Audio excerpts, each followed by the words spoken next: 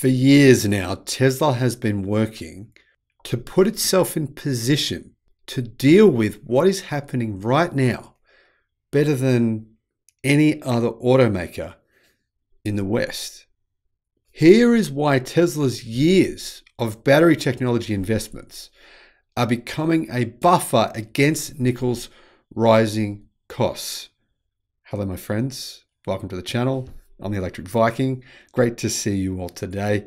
Hope you're all having an awesome day. All you 63,000 smiling faces. You know, in spite of the war in Ukraine, you know, the Russia-Ukraine thing, I think really, if we just ignore that, just pretend that's not happening, this year has been really an amazing year. I mean, we've had a couple of tough years with COVID and with lockdowns, and especially here in Victoria, I think we were the most locked down state in the world, period.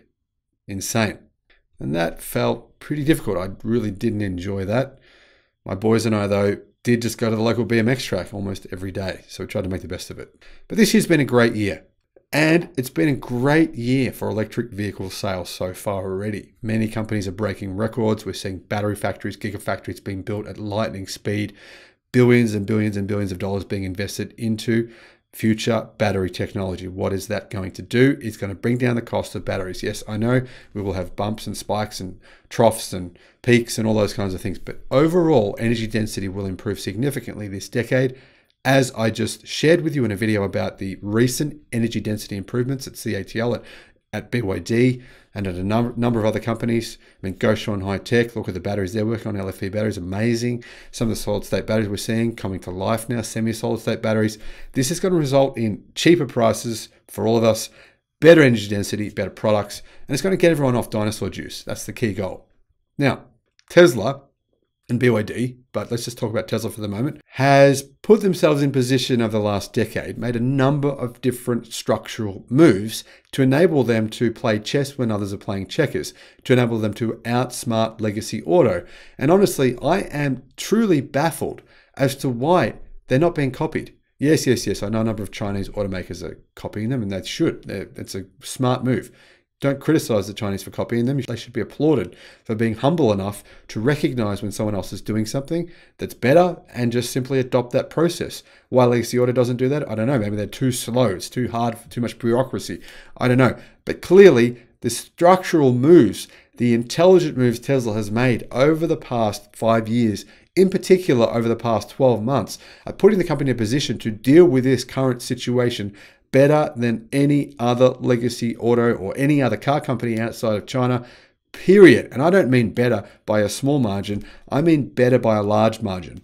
For years now, Tesla has invested heavily in its supply chain and battery strategy. So focused was the company in these things, in these areas, it even decided to design and produce its own batteries, 4680 cells.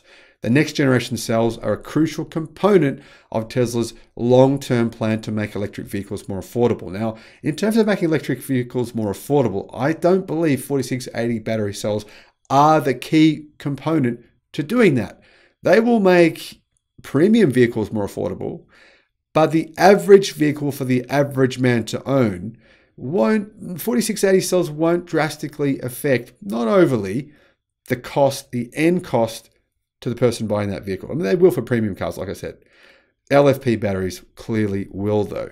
Elon Musk has been very open about Tesla's need for nickel and its need to diversify by not only manufacturing its own batteries, getting multiple manufacturers to manufacture its own batteries, unlike obviously GM, Ford, and other car companies who are just getting one manufacturer to do it and then whining and crying when that one manufacturer can't meet their demands or expectations. That's exactly what they've been doing.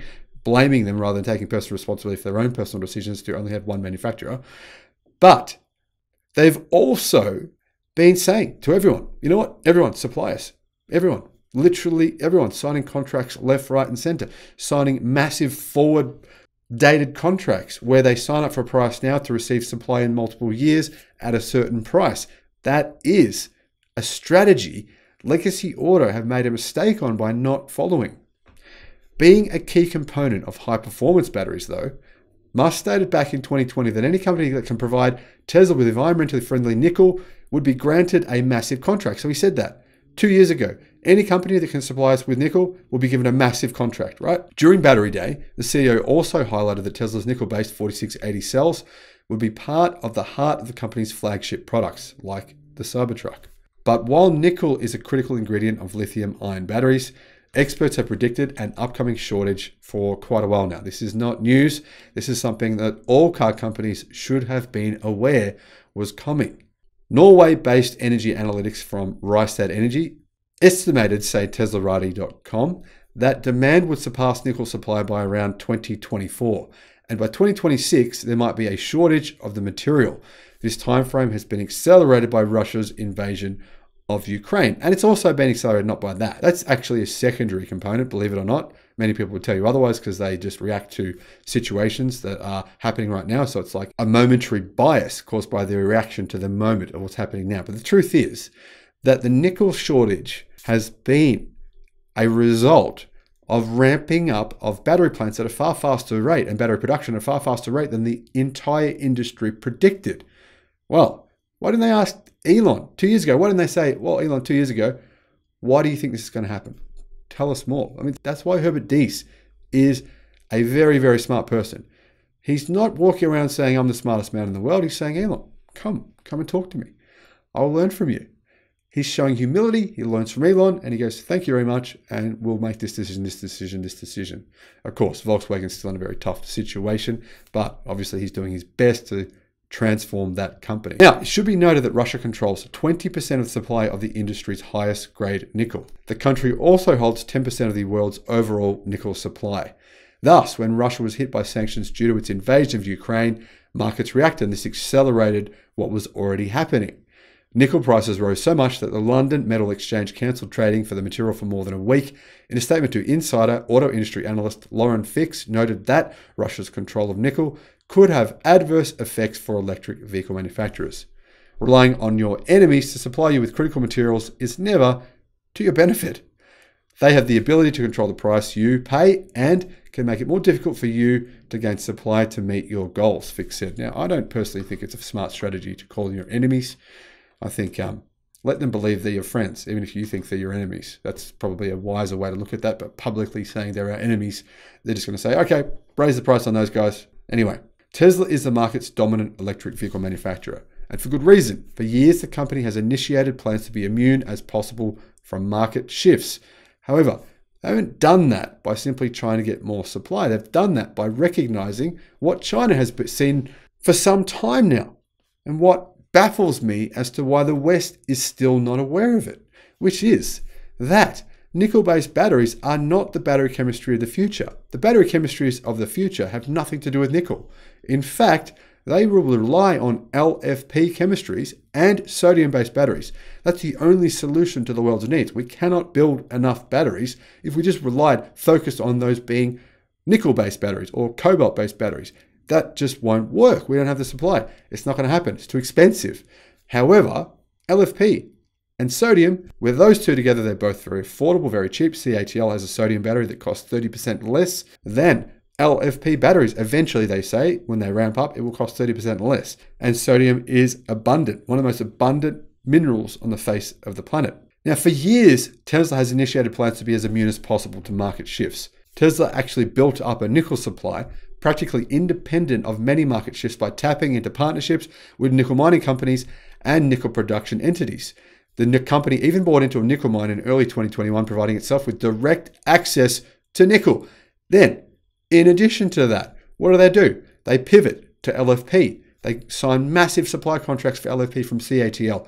In addition, months ago, Tesla also signed a supply contract for LFP batteries from BYD. In addition, as we can see for our Shenzhen Stock Exchange filing, it's likely that Tesla actually signed a contract for 200 gigawatt hours of LFP batteries per year when Goshan High-Tech had just signed an agreement with Volkswagen, their largest shareholder, that Volkswagen would have no say on the company's decisions, giving them the ability to sign this massive contract. Now, Tesla's worked heavily on battery technology as well. From the 2170 cells currently being made in Gigafactory Nevada with Panasonic to the 4680 cells that are currently being ramped in the company's Cato Road facility.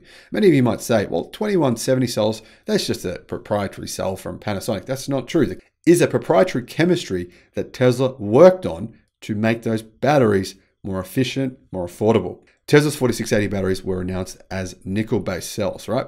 Though they feature a number of efficiencies that make their production more cost-effective and their life cycle compared to other traditional batteries significantly longer. However, a non-scarcity mindset. Companies that have a scarcity mindset often struggle.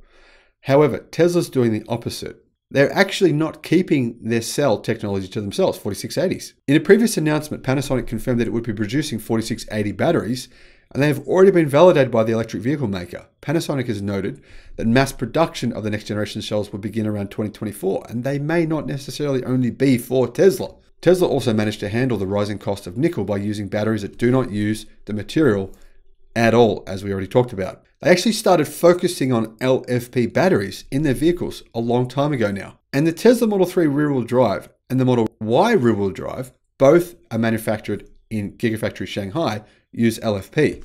Now, another pivot Tesla has made is to use manganese. They also mentioned they've begun using manganese for some of their batteries to help reduce costs and reliance on nickel. By using manganese, they can significantly reduce the amount of nickel they need to use in their batteries. Lastly, Tesla launched a recycling program for its nickel-based batteries, which will help the company supply in future. Now, I think more important than any of this, though, is what I keep going on about with LFP. And the key here is Elon Musk's tweet last year when he said, when asked what the battery chemistry of the future is, LFP. Now, generally, if 80% of your product uses a different chemistry, you're not going to say LFP, are you? You're going to say something, you're going to say, oh, no. The chemistry will be the future is the one we use right now. But instead of doing that, he just gave a totally honest answer. He said LFP. What does that tell you about the likely contracts Tesla has signed with CATL, BYD, Goshon High-Tech, potentially even other battery manufacturers of LFP into the future? Very likely those contracts were signed well in advance to any future price shifts. That said, obviously Tesla is still affected by the market. But Tesla's forward-looking strategy will position them to be able to handle those market shifts much, much better than any other legacy auto company. Ten Wong, a tech investor and founder of Connectpreneur, shared his thoughts on this. Pre-war, nickel prices and potential shortages were a huge concern of Elon's and the EV industry as a whole. The war will exacerbate those dynamics, which will result in higher prices and slower deliveries for EVs. As for Tesla, they are the market leader right now. So the nickel situation may actually help them versus competitors in the short term. Tesla's plan is to sell 20 million EVs in 2030. That is exceptionally ambitious, seeing as they didn't even hit 1 million last year. They were close. I think it was about 930,000. But that's a 20x, 20 times last year's deliveries. How will Tesla 20x their last year, 2021 deliveries? There's only one way. Sign massive battery contracts, build out massive battery plants, and invest billions of dollars into battery cell production and battery cell R&D innovation. Whether you believe it or not, that's currently what Tesla are doing. You just don't see it all or hear about it all. So sometimes we just don't realize what's really going on. Like I've said before, Tesla is playing chess. The others, mostly, are playing checkers.